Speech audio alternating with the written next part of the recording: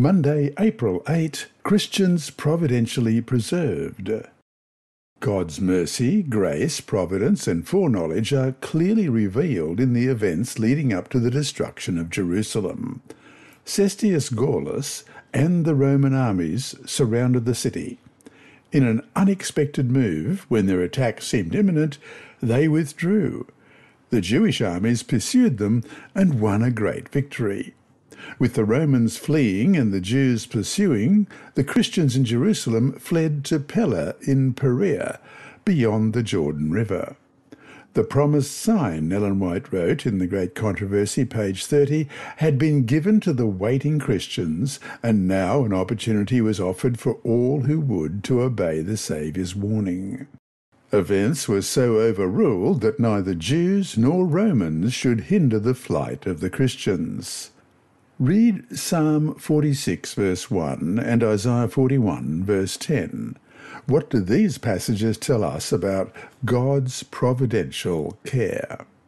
Psalm 46 and verse 1. God is our refuge and strength, an ever-present help in trouble. And Isaiah 41 verse 10.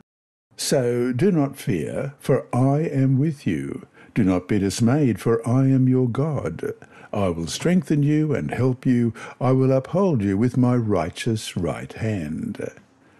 God is sovereign and overrules events on earth for the ultimate accomplishment of his divine purposes.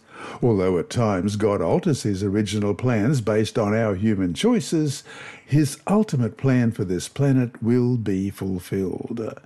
There will be times when the people of God experience hardship, persecution, imprisonment, and death itself for the cause of Christ. But even in the most challenging of these times, with Satan's most vicious attacks, God sustains and preserves his church. Read Hebrews 11, 35-38 and Revelation 2, verse 10. What reality do these texts reveal about our battle with the forces of evil? How do these passages harmonize with the idea of God's protection in the previous question?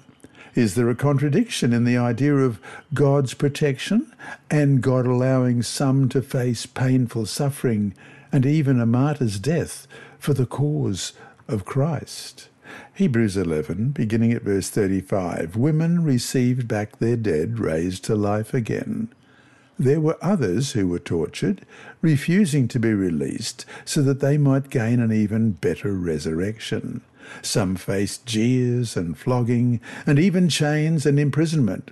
They were put to death by stoning. They were sawed in two. They were killed by the sword.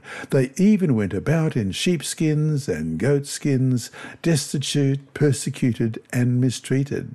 The world was not worthy of them. They wandered in deserts and mountains, living in caves and in holes in the ground. And Revelation chapter 2, verse 10. Do not be afraid of what you are about to suffer. I tell you, the devil will put some of you in prison to test you, and you will suffer persecution for 10 days.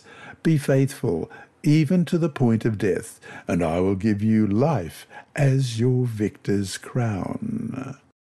In vain were Satan's efforts to destroy the Church of Christ by violence, we read in The Great Controversy, page 41. The great controversy in which the disciples of Jesus yielded up their lives did not cease when these faithful standard-bearers fell at their post. By defeat they conquered. God's workman was slain, but his work went steadily forward. End of quote.